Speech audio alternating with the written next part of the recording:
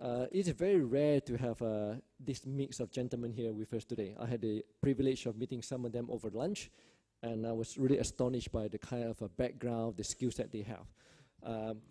So without further ado here, may I invite first of all Mr. Ranjan Sharma from Bestseller. Ranjan is Vice President IT and Supply Chain Management at Bestseller.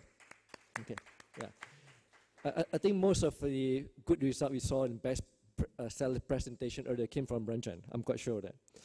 Okay, and then if I may also invite Ardin. Is Ardin here? Oh, Ardin's way at the back, yeah. Ardin is the head of visual merchandiser from Shopper Stop. Yeah. May I also call upon Kiran. Kiran comes here. Kiran's here. Kiran is head of IT at Celio. Celio is a French label, French brand. Okay, may I also call upon Ranjit. Ranjit is the head of technology for Infinity Retail, which is also probably known as Chroma. Yeah. May I also call upon Francois Gomez. Francois is heading the national sales and operation for Celio International. I do have to apologize on behalf of Dashana Shah from Hypercity. She's not feeling well, so she's not able to join us today. Now, all these gentlemen are all from the retail background. I myself, unfortunately, I'm not. I'm from technology background, even though I spent the last 20 years serving the retail industry, but I'm not working inside the industry. I serve the industry. So guys, in case I speak something that don't make sense, look at me and say, that was good, that was deep, So that will kind of encourage me a little bit. Okay, we talked briefly about consumer experience. Now, if you, for the moment, do not look at yourself as a retail professional, IT professional, or visual merchandising professional, can you think of any fashion brands or retailers that you find are able to create a very exciting, engaging, and at the same time consistent consumer experience across all channels? Because some brands do well for one channel, not so well for the other channel. So just maintain a level of consistency across omni-channel. Can you think of any particular brands that comes in your mind? This question is open to all the panelists, so feel free to jump in. We'll obviously, at the end of it, we want to open up the floor for the audience as well. Anjit. Yeah, one of the brands that immediately comes to mind is Apple. Right. So they offer they are known for experience, right? And they do offer fantastic experience in their stores. Apple does not do a lot of sales online, but they are very completely integrated between their online and offline channels. There is another Australian CDIT retailer, Harvey Norman. They run a largely franchised operation, and despite it being a franchised operation, the integration and the consistent experience that the customers get across channels is fantastic. So these are two names that come to mind, and both are in the categories that I work in. Wow, wonderful. Francois, do you have from my side, it's difficult to answer this question or to bring some relevant experience, but what I learned in India is there is two things. From one side is the non-organized retail, which is the Kirana store. For me, is the best experience that I had so far, where there is no customer policy written on paper, there is no technology, but they bring a lot of things to me, and they remember me that we are all a retailer. From the other side, my best experience is a French brand, is Decathlon in India. They have been consistent, I will say, in France, in Spain, in Italy, and everywhere. And they have been able to bring their concept in India with the concept of a variety of product that you can really wear, experiment. And they have a playground outside where you can really enjoy the experience of sport or fitness. And this is good. It's great.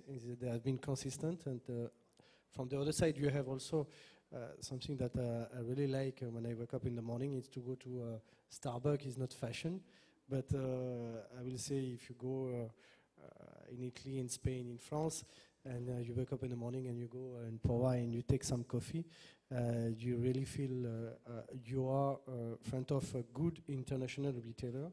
And the execution, I will say, of their philosophy of third place is another place that we can own by having a coffee is fantastic. But I want also to give a great merit of all those 6 million of Kirana store with a technology and customer policy return on paper that they are very able to provide a lot of services, but we can speak later on.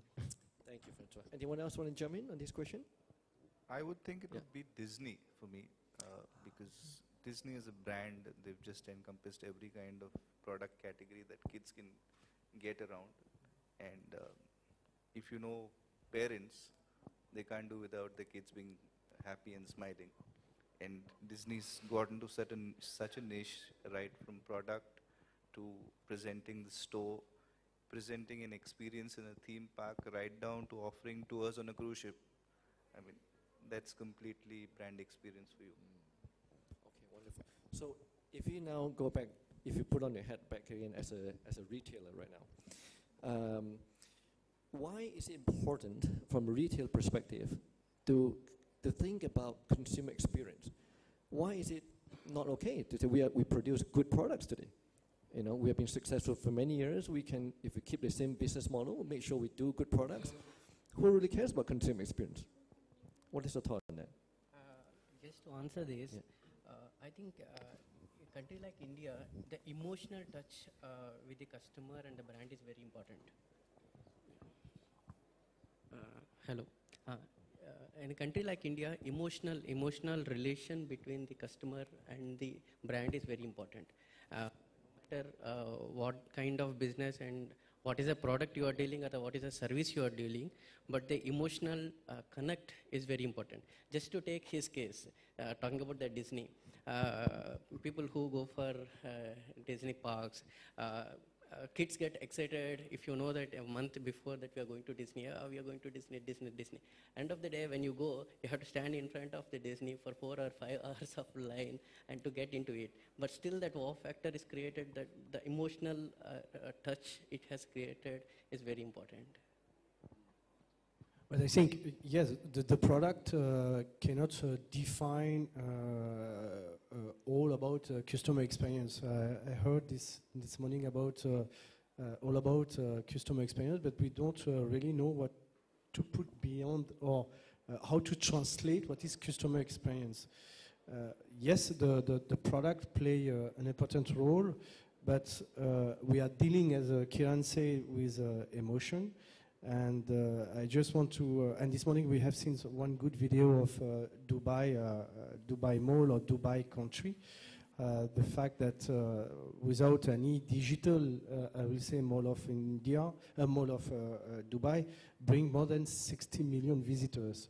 But why? Because we don't look for, I will say, a polo, a shirt, but we look for some emotion.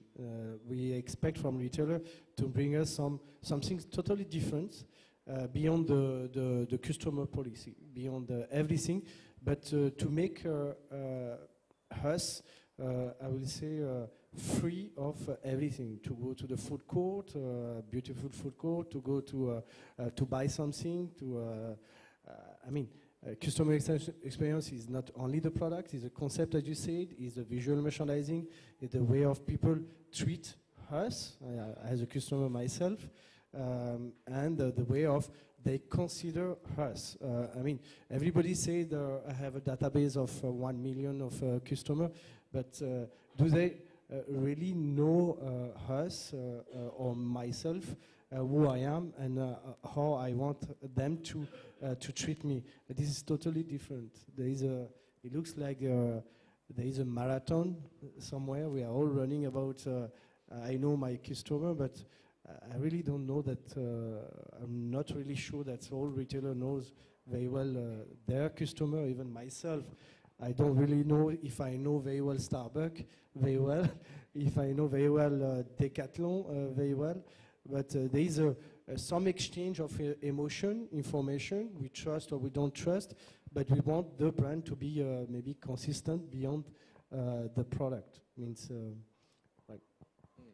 not a retailer, just like a customer. First thing is we should have the wow factor, or the either the product or service which you are buying from any retailer. You should have that emotional experience, the customer experience, what you call, and it should be memorable. That makes the experience which can make the customer come back again. Thank you, Ranjan. Yeah, so I think it's, I completely agree with whatever they've said, in fact, because customer experience cannot be delivered just by the product. Product is just one of the components. There are many more things that the customer is actually looking out for. The price is not just the only thing that the customer is looking out for. The moment he walks into a store, or the moment he thinks about buying a product, from that entire journey of being able to buy and again go back to the same store, rebuy, that's the experience that the customer is actually keeping him. That's the connect that he's looking for.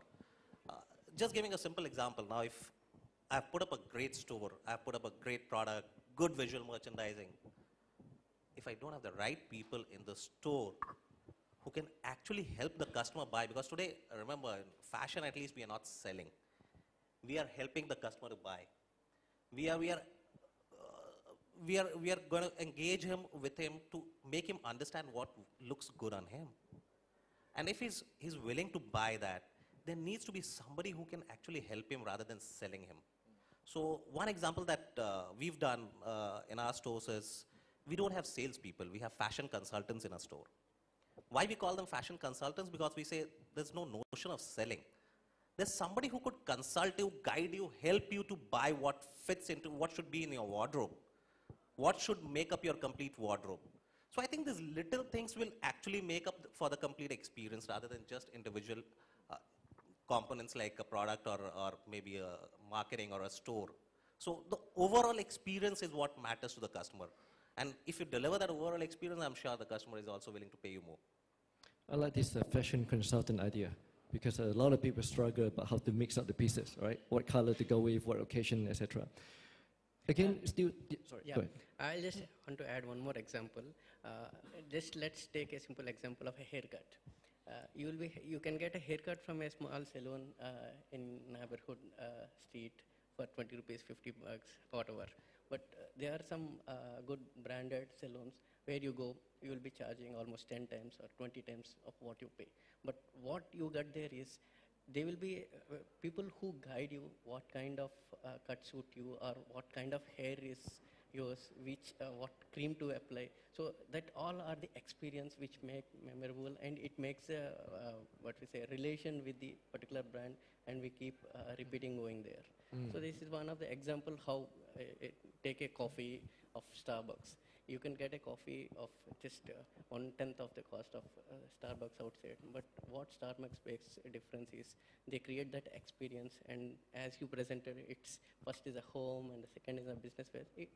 It holds good in our lives. Whenever we wanted to have any informal meeting, we first go to a Starbucks, sit there, just have a meet.